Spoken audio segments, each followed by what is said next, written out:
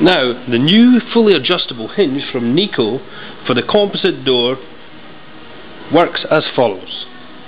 First of all, by slackening off both Allen keys in the centre, the door can move up and down, unlike any other butt hinge on a composite door in the industry. So you simply find where you want it to be, you tighten up the Allen keys like so, and then finish off here with a securing bolt. Wonderful. We've also got up and down adjustment here, with these Allen key adjustments here and here.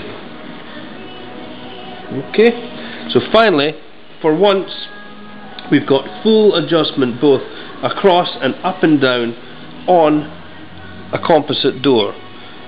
Previously to this, you simply had to remove the butt hinge itself and put spacers in here.